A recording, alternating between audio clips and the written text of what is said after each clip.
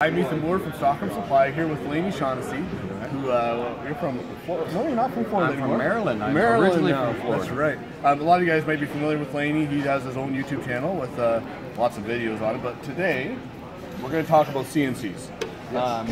So Laney, a common question that I'm sure you get, I know I get a lot, is what are the most popular bits? When I get a CNC for the first time, what bits should I get for it? Well, one of the things is I always recommend that a user have at least two V-bits, a 60 degree and a 90 degree V-bit, at least a 1/4 inch upcut spiral bit, and then two ball nose bits for your 3D finish work. And I recommend at least an 1/8 inch tapered ball nose and a 16th inch tapered ball nose.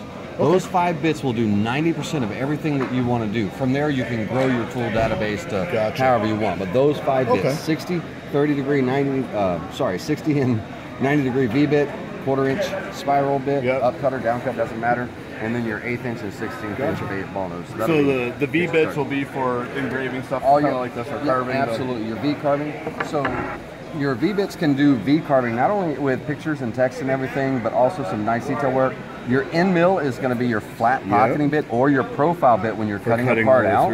It's also used for your 3D rough cutting bit to hog away that waste material. For this kind of stuff. Absolutely. And then you have your tapered ball nose bits that do all the detail finish work and everything. So with a combination of those 5 bits, you can do quite a variety of things. You're only really limited by your imagination. From there, your tool database can grow as much as you need it to. And what a lot of people don't realize is you can use special form bits to create different types of projects and profiles, such as your roundover bits, your OG bits, your dovetail bits, your keyhole bits, and things like that. They think about just regular bits, but you can really go beyond that depending on what the project is at hand. Awesome. Thanks so much, Laney.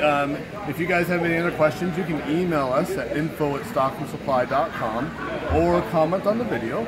And also, Laney has his own YouTube channel. Make sure you check that out. What's it called? Yeah, Spindle TV. We shoot live streaming videos, and we teach the Vectric software, which we use with the digital Woodcarver, Vectric V-Carve Desktop Pro and Aspire. That's every Tuesday night from 7 to 9 p.m.